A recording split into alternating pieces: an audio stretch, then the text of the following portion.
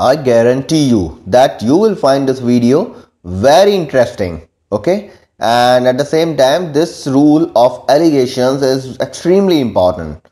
So what is the rule of alligations?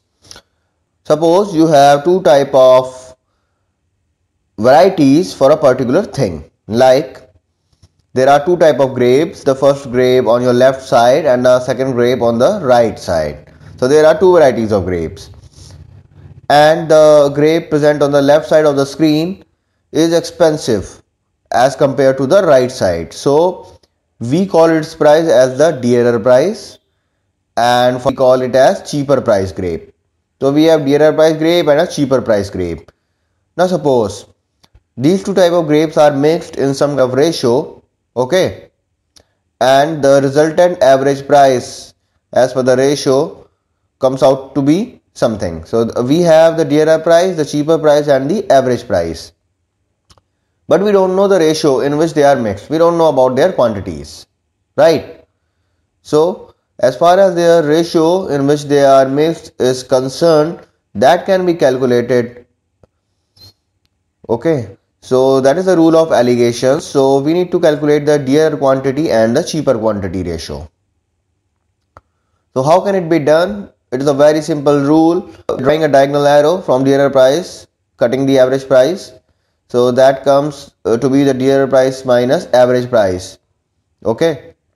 So that gives the cheaper quantity ratio.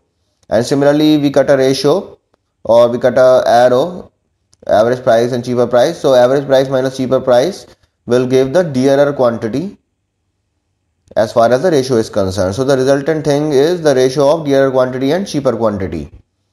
Okay, and in that ratio, dearer quantity is determined by average price minus cheaper price, while cheaper quantity is determined by dearer price minus average price.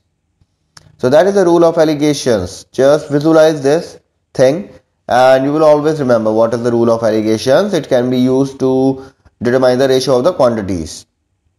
Okay, the ratio of quantities of two different qualities of an item. That is the rule of alligations.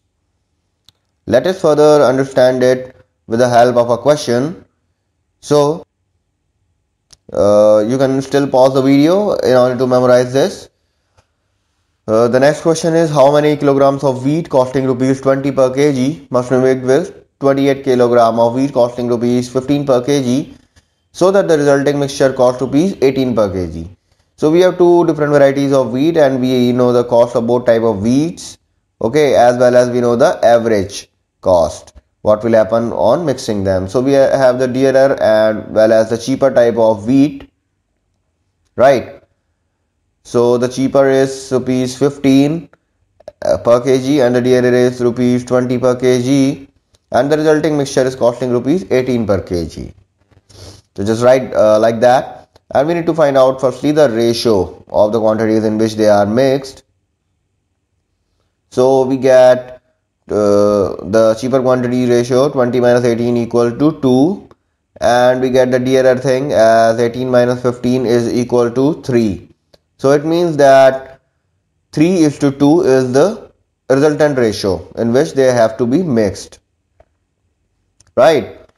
And we know that let's consider firstly the quantity of dearer wheat as 3x and the cheaper be 2x,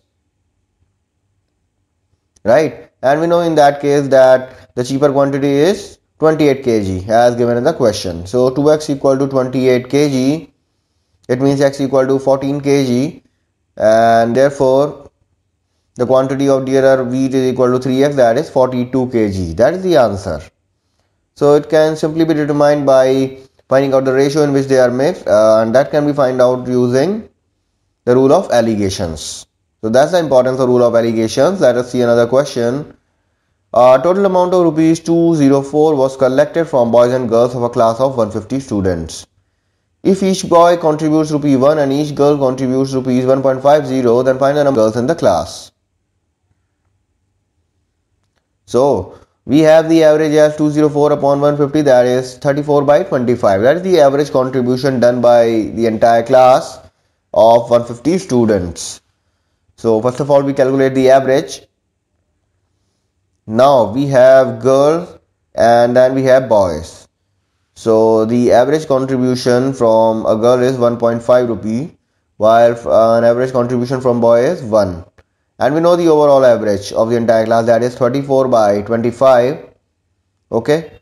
So just like that we can find out the ratio of girl to boy, right? So for boy it is 1.5 minus 34 by 25, that is 7 by 50, and for girl it is 34 by 25 minus 1, and that comes out to be 9 by 25. So the ratio of girl to boy is 9 by 25 is to 7 by 50, or it can be written as 18 is to 7 girl to boy ratio.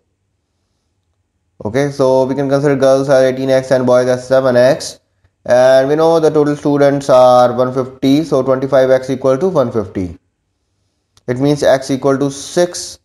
So therefore girls and boys can be determined. Boys are 7x, that is 7 into 6 equal to 42, and girls are 18x equal to 18 into 6 equal to 108. So that's how simple it becomes using the rule of alligations. I believe you have liked the video, right? You have really appreciated our effort, so just do hit the like button, and in order to get more such videos,